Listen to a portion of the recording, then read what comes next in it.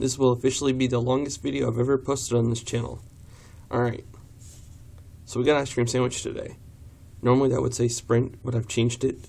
I'm currently running MeanROM, and I've downloaded this right here, which is the firmware update.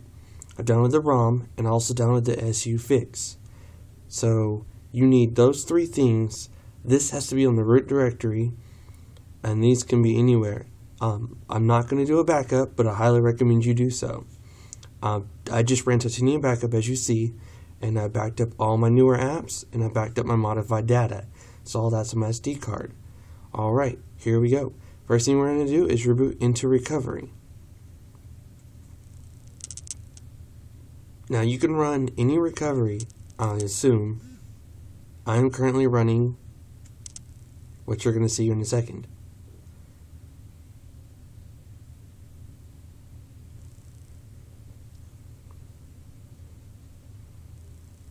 Okay, I'm going to go to install zip. Go in the folder I place everything in. I'm going to run the modified super wipe.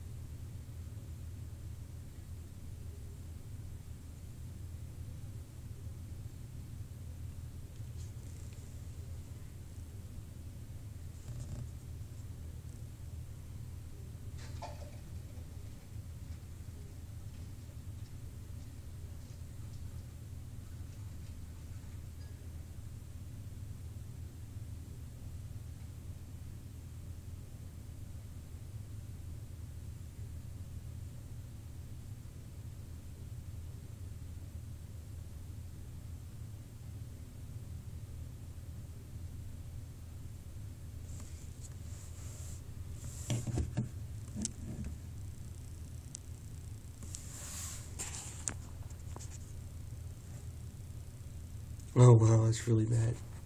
I'll hold it again. Stop doing that. I'm recording this video with my Transformer Prime.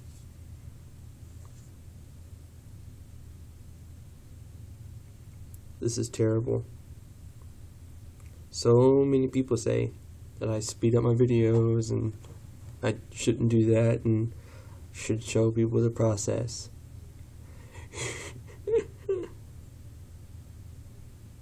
What people don't understand is it would be an hour-long video then. Especially if you're running into trouble.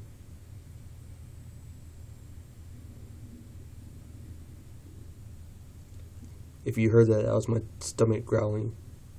I'm pretty much killing my lunch break doing this video.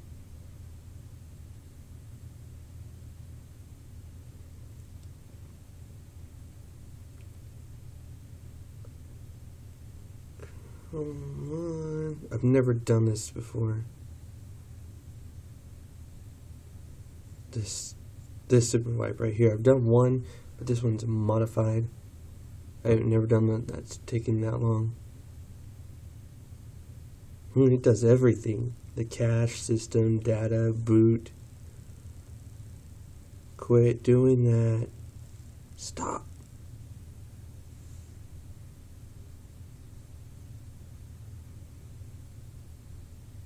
Gosh, dang it.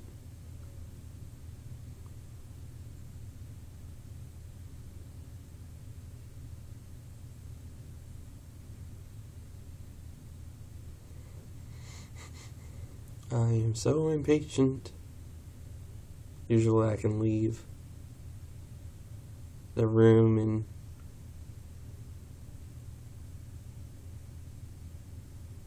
come back and then cut the video right where it finished and then start the video from what I do next. But that's not the case this time. No, not this time. This is taking forever. I'm not gonna do this in time.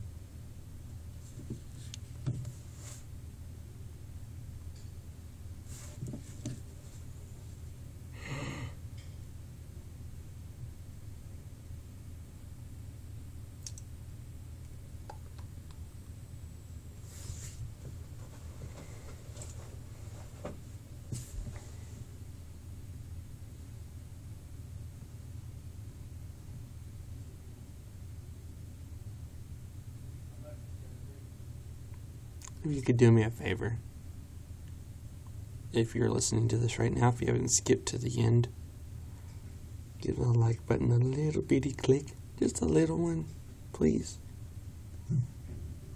It vibrated.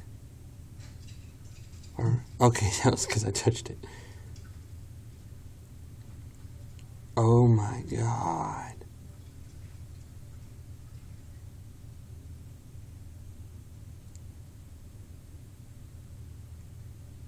I'm gonna fall asleep.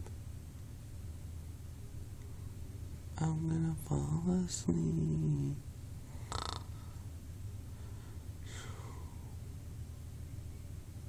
Can somebody wake me when this is done? Because this is taking a long time.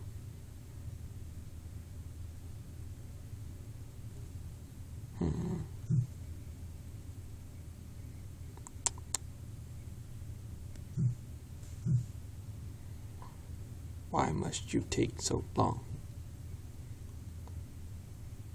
This is literally going to take more time than I have. Oh! Okay. We do not want to reboot. We want to go home. Then we want to install. And then the viperROM. And then, yes.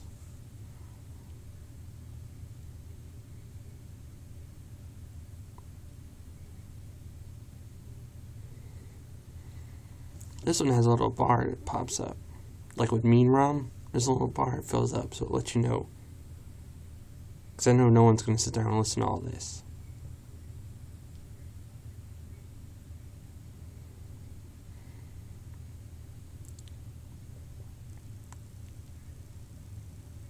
Stop doing that.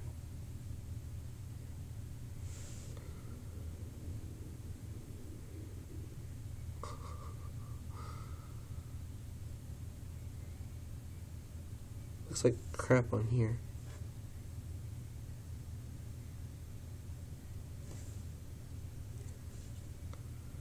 You're gonna have to flash that SU zip right after this. And then I can't even boot to the system yet. I'm doing things opposite. They want you to install the firmware update to work and then do this. But I'm kind of doing it the other way around because I don't see a problem with it. As long as I don't boot the system. Right after all this is done, instead of rebooting the system, I'm going to shut down. Because once you boot to bootloader, the PG86, whatever it's called, is going to automatically start and go, do you want to start the update or do you want to cancel the update? If you cancel, you reboot the system. So it's like, you've got to remove the file from your SD card. Or you got to boot the system and then tell it to reboot to recovery instead of bootloader. So instead of using two SD cards, or just, to me this is the best method if it works. We'll see.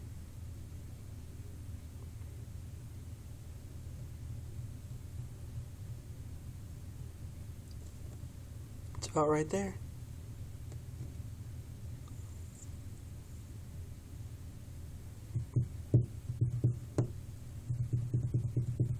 TeamWin is awesome. I love touch recovery. The only reason I don't use Couch's Clockwork Mod touch recovery is because you can't mount the SD card, and if your phone is off, it will not charge. It has to be booted to the system in order for it to charge. Or at least the last version I tried. I think it was 5818. So I gave up on it. I'd rather use a recovery that works.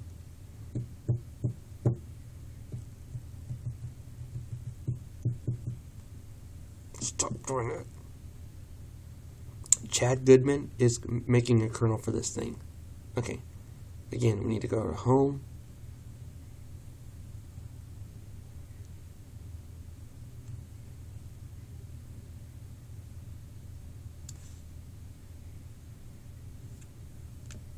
Why won't you go home? Don't mess up on me. We need to install this. What?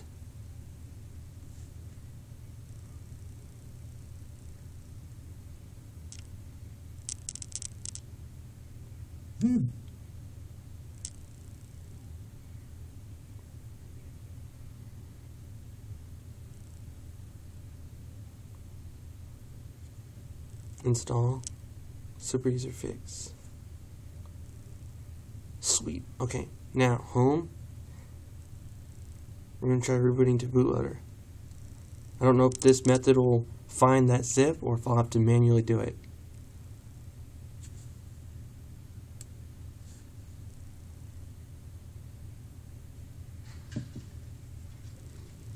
Or reboot bootloader.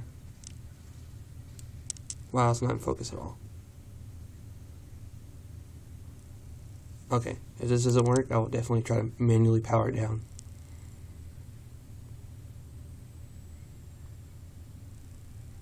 Alright, I don't think it's going to detect that zip. So we'll do it this way.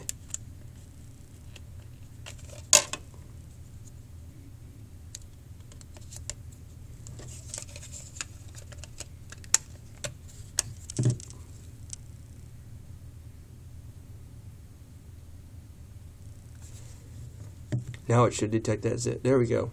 You'll see my radio up there. All my information. Yes. I haven't booted the system yet, and the ice cream sandwich is on it, so I don't think there's going to be an issue. What they want you to do is do this. Then I guess you power the phone down, take the SD card out, put it in your computer, delete the PG8 zip that this is going to pop up every time you reboot, because you can't get the recovery without going through this screen first from your phone being shut down all the way.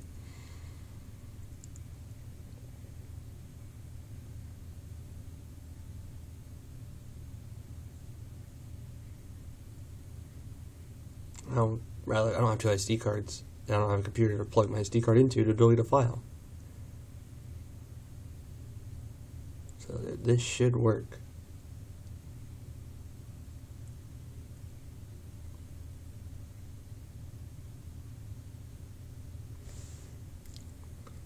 Come on. I'll test out WiMAX. I'm in a quiet little area, and WiMAX only gets like not even a bar. So that should still work though. And then it's going to want to press power to restart. And after you restart, you'll definitely want to get rid of that PG8 zip. Otherwise, every time you hold down power and volume down, it's going to go into bootloader. And then it's going to want you to accept that zip or decline it.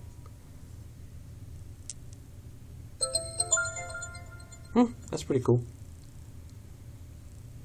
The last time I tried viperROM was 1.3. I've been using MeanROM since then.